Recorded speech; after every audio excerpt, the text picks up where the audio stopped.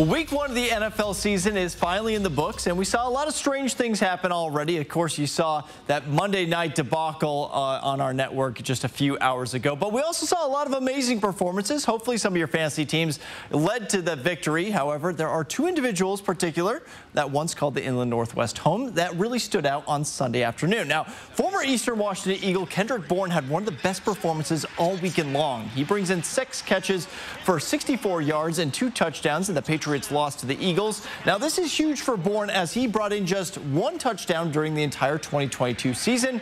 Both the new offensive system in New England expect to see him used a lot more this year.